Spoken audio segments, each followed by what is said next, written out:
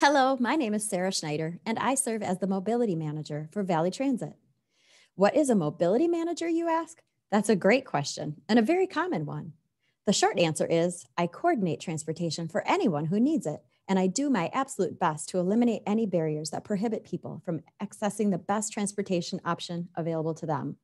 My goal and Valley Transit's mission is to connect the Fox cities by getting you where you need to go. Most people, when they hear Valley Transit, think about our fixed route buses, which is great. It's pretty hard to miss those large Valley Transit buses traveling throughout our community. The truth is, our buses are the most reliable, consistent, and inexpensive forms of transportation that there is. So it is wise to take the bus if it is available to you. It truly is your best first option when it comes to choosing transportation. But what if you don't live or work right on the bus route? Valley Transit offers supplemental transportation options, and one of those options is called VT Connector. But before I jump in to tell you how VT Connector works and the different ways you can use it, please note that transportation is very different for every single person, not only for each rider, but each and every trip. If you think VT Connector could be a transportation solution for you, call VT Connector and discuss your specific needs. The first thing I do need to emphasize is that the primary goal of VT Connector is to get you to the bus route. Remember, it is our most reliable, convenient, and inexpensive form of transportation. But VT Connector's secondary goal is to take you where you need to go and when and where there is no bus route. So I do think it's worth repeating that the primary goal of VT Connector is to get you to the bus route. And there are 6 what we call transfer points that are strategically located throughout the Fox cities. If you work or live more than 0.3 of a mile from a bus route, VT Connector will pick you up from your starting point and take you to the nearest transfer point. And then you can use the bus to complete your trip.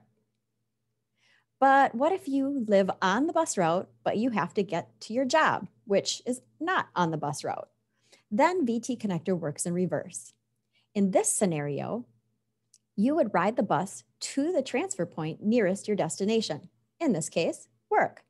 Then VT Connector will pick you up from that transfer point and finish your trip by getting you to work. However, in some cases, you may need both. In other words, you don't live on or near the bus route or on or near your job. Therefore, you can take VT Connector directly from your home to work directly. But there is a caveat. VT Connector does have geographical boundaries. You can see from this map that the northern boundary is Edgewood Drive or County Road JJ. The southern boundary is Highway 10 on the east side of Lake Winnebago. And Highway G is the west side of Lake Winnebago. Western border is Highway 76. Eastern boundary is Harwood Road. So if your starting point and ending point are within this area, we call this our extended service area, and VT Connector is a great transportation option for you. I do have a question for you. What if you need to get to work early in the morning, let's say 5 a.m., or you need to get to or from work late at night, like 10 p.m.? Did you say VT Connector?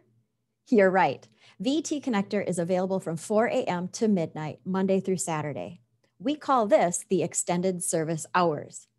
Since there is no bus route operating that early or that late, when you need a ride, when the bus is not an option, VT Connector will transport you, either to or from work. Pretty cool, huh? So now that you know where and when to use VT Connector, let's talk about how it works. First of all, drivers only accept exact cash, or you can pre-purchase VT Connector tickets. You should order your tickets either by mail or come to the Valley Transit Administrative Offices located at 801 South Whitman Avenue in Appleton. We do require a 2-hour minimum notice for each ride that you schedule, but if you do plan to use the service regularly and consistently, you can actually set up multiple rides up to 14 days in advance. Lastly, to be respectful to other riders, the drivers, and those who make your appointments in the scheduling system, should you need to cancel, make sure you give at least a 1-hour notice. And one thing to note, 3 late cancellations or no-shows within a 3-month period could result in suspension of service. So if you do have a change, call VT Connector as soon as possible. One thing most people do not realize when they first hear about VT Connector is that it is still considered public transportation, which means it operates similarly to a fixed route bus. What does this mean?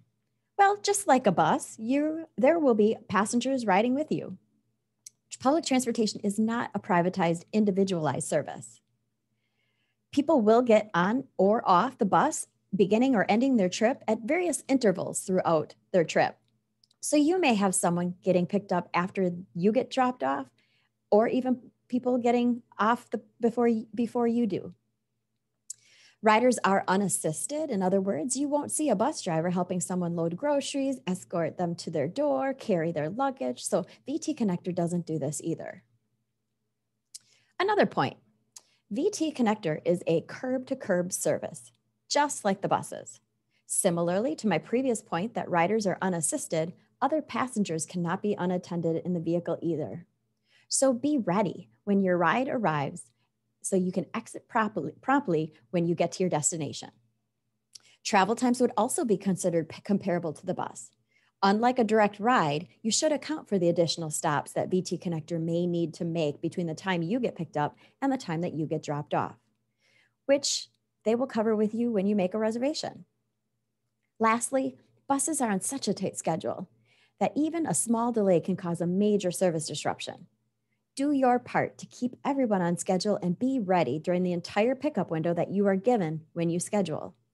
Drivers can only afford to wait 5 minutes and then they must continue on to their next pickup. Yes, it is possible to miss your ride if you're not ready and waiting. So by doing your part, we can keep the system operating smoothly and everyone gets to where they need to go on time. Since VT Connector is a shared ride service, it helps keep costs low. So let's talk about what VT Connector costs. If you need to get to the bus route when the bus is in service, it's $4 per trip. If you need to get from the bus route to, let's say, work, then it's also $4 per trip.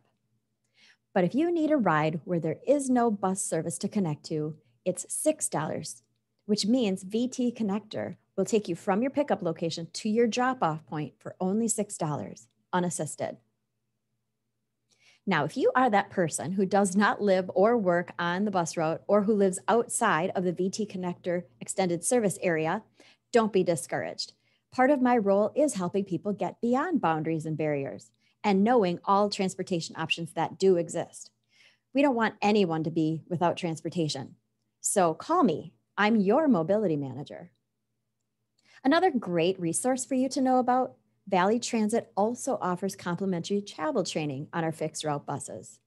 If you are new to riding the bus and are unsure as to where you would even start, call Stephanie, our travel training specialist.